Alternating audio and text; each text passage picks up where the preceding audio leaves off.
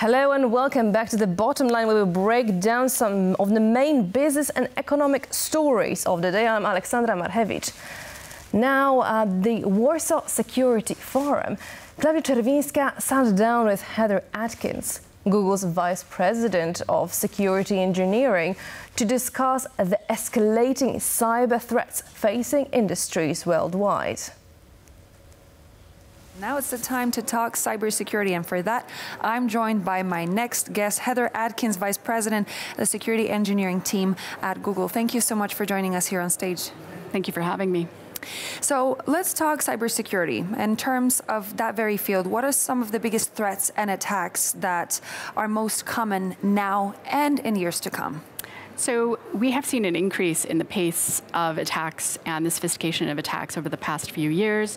This is everything from attacks with a geopolitical nexus, so related to conflict around the world, but also criminal elements, attacks like ransomware, and also common fraud and scams against kind of the general population, and we see this worldwide. And when we're talking about ransomware, are there more or less of those attacks? What do they focus on? Where are the targets? Like many kinds of attacks, we see an ebb and flow, an up and down, in what kinds of attacks are popular.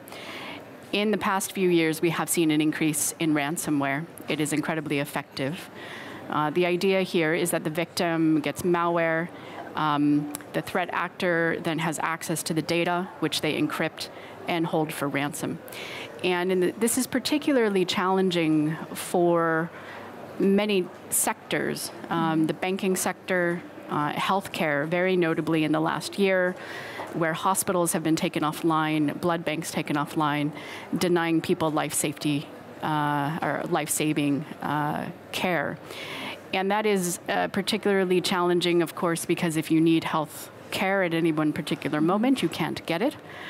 But also, if you can't pay the ransom, maybe in some jurisdictions around the world, it's illegal to pay.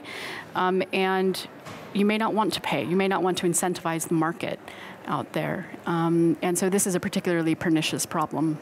But when we think of ransomware in terms of cyber criminals and businesses, is there a lot of extortion of money from bigger businesses? Is there some sort of a trend, or is it both, private people and businesses alike? We see it against individuals, we see it against small to medium-sized business, and we see it against large business as well.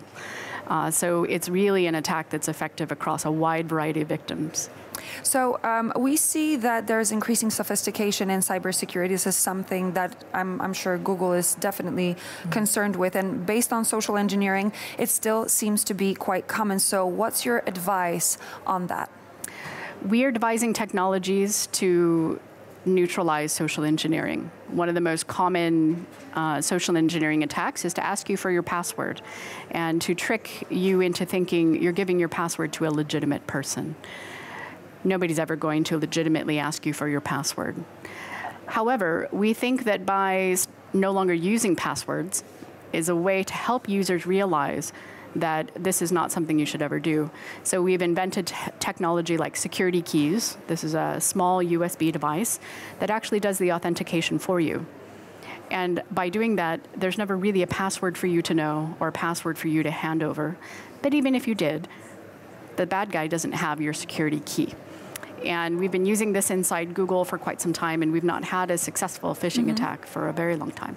So you just mentioned technology, which is incredibly important, and technology is supposed to serve the people. But I wonder if there is any sort of an awareness that we can spread among people to, and maybe some sort of an education behind this growing increase in cyber attacks, because we're living in a very fast-paced, ever-changing world where the cybersecurity threat is bigger and bigger, and it's going to affect more and more people. I give people two pieces of advice. Number one, multi-factor authentication for your online accounts. This is a code. It might be sent to you by SMS. It could be a security key that you have. It is a second additional factor on top of your password. This makes it very difficult to attack you.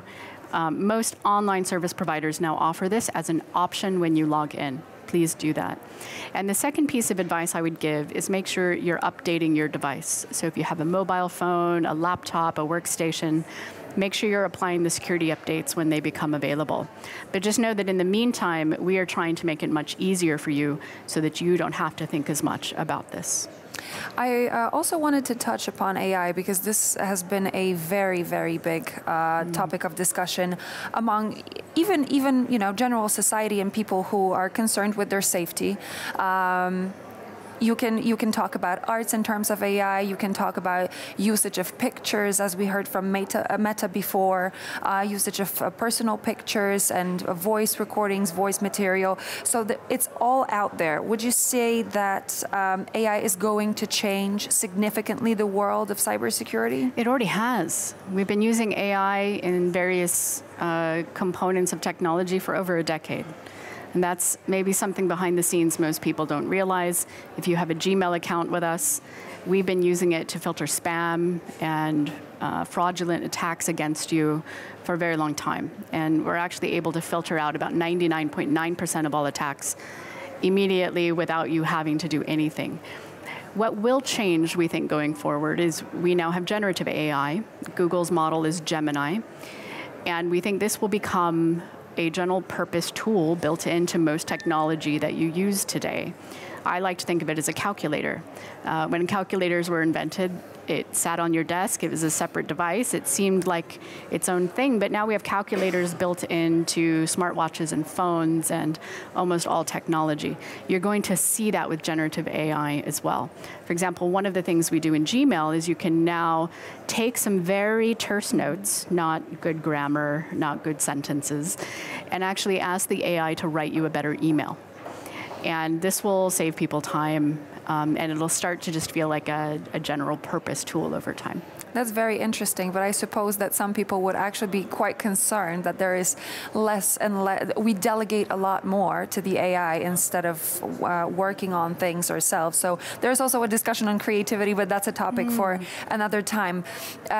We're talking about AI, and you mentioned those systems that you have in place in order to make sure that data is safe and the users are safe as well.